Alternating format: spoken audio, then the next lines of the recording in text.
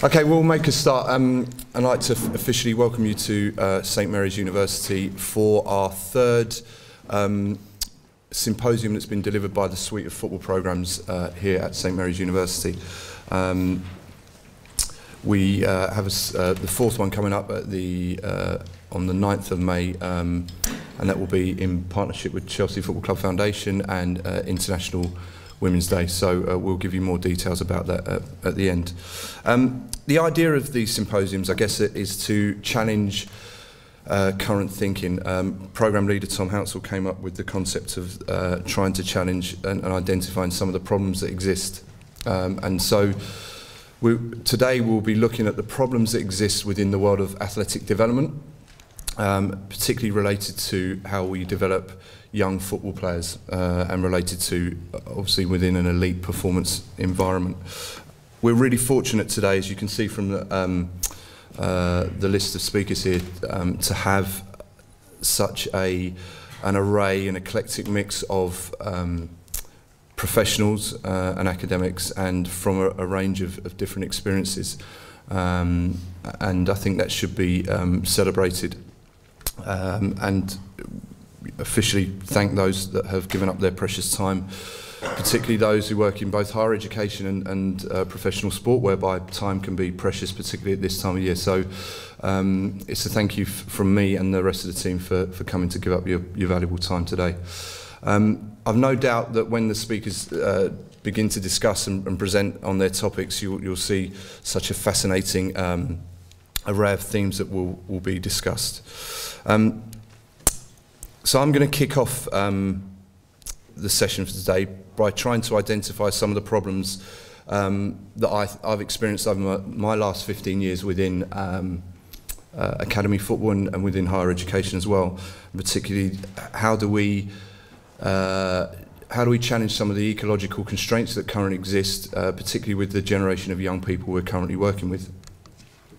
So you'll probably come across these two terms recently within the media, discussing the current generation of snowflakes and parents of snowplows.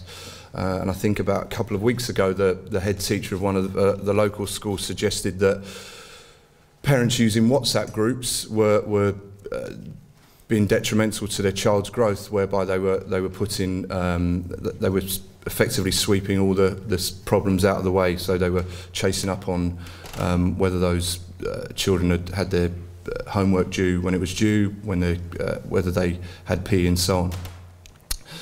So one of the first challenges, I think, for me would be, if we take the simple thought process that we need to, in order to develop physically, we need to make our players uncomfortable physically, and we need to extend their physical range. How do we establish an environment that allows them to do that? And when we use the term snowflakes and snowplows, we are, I guess, making some sweeping generalisations. But I think over the years that I've been working in professional sport, there are more and more young people that we're working with that have reduced resilience, that will give up when they are faced with physical discomfort.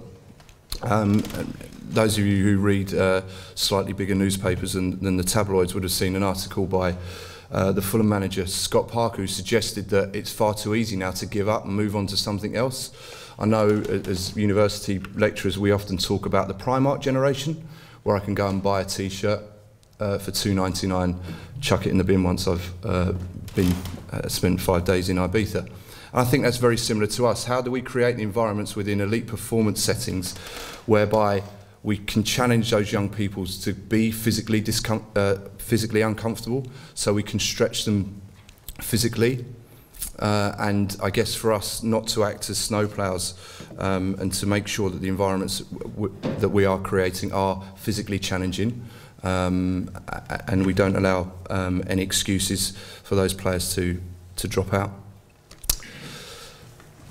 The next challenge I think we've got is this rise in current research around the need for specialisation, the need for diversification, particularly within highly specialised environments. current papers by sort of Cote and Martin Bridges and Toms from Birmingham University have suggested that we're more likely to be successful within a variety of sports if the children have come from or have participated in multiple sports up until the age of 15. Now, ecologically, that wouldn't happen and probably can't happen within a football setting. Now, if that's the case, how do we then diversify those children's experiences, particularly at a young age, whereby, yes, they're becoming highly specialised within their chosen sport, but we enhance their movement vocabulary by encouraging them to participate in a range of different activities within that environment that we establish. Some current research that myself and colleagues are doing are looking at participation levels of 6- and 7-year-olds within football academy development centres, and some of the initial findings that we've got from that are quite frightening, whereby 6- or 7-year-old will be participating in probably 12 hours of one sport per week. So if they're signed with one club, or if they're in a development centre with one club, they're probably in a development centre with 2 or 3 clubs. Now, if you take that as 3 times a week, you then add on top they're probably training and playing for this school and a club side, that's 6 times a week that they're actually participating in one sport. Now, if we look at it from a neurological perspective, although that participation in one sport, is that necessarily best for them over the duration of their potential athletic career? So again, I think a challenge for us working with some of those younger players is how do we establish and provide a diverse environment within a highly specialised setting. So those of you know, that's probably one of the most popular personal trainers within the UK at the moment, Bradley Simmons. Bradley was one of the first players that I coached. He ended up not being a professional football player. I'm hoping that's nothing to do with any of my input.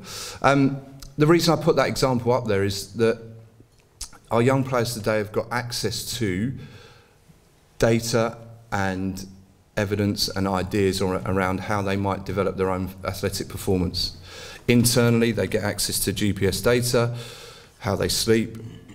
They can then go home and access videos online using a variety of social media models to pick up that information. So I would suggest our third challenge is how do we go beyond the what and the how and begin to teach the players the why.